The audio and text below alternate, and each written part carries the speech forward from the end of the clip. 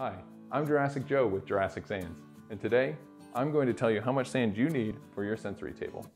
The sensory table you see here is the Flisat sensory table by Ikea.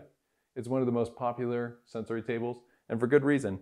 It's super easy to assemble, it's very functional, and it's very aesthetically pleasing.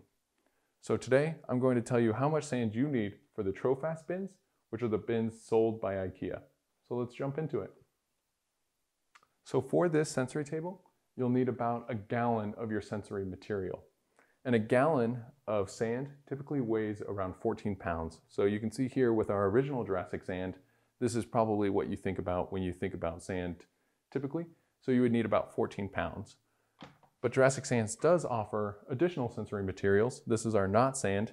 It's a much larger grain. It's more textured. So it's again a great sensory material, but this is actually only weighs 4 pounds. So it's really light, super easy to store.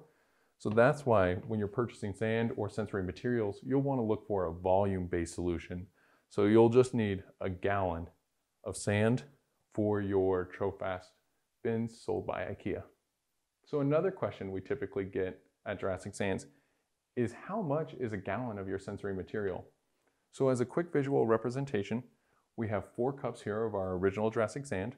4 cups equals a quart, and 4 quarts equals a gallon. So here is a gallon of sand. So that's just a quick visual representation so you understand how much sand or sensory material you would need for this sensory table. So you'll just need a gallon of sensory material. If you like this video, please give it a thumbs up and subscribe to our YouTube channel. This is Jurassic Joe with Jurassic Sands, wishing you a wonderful day.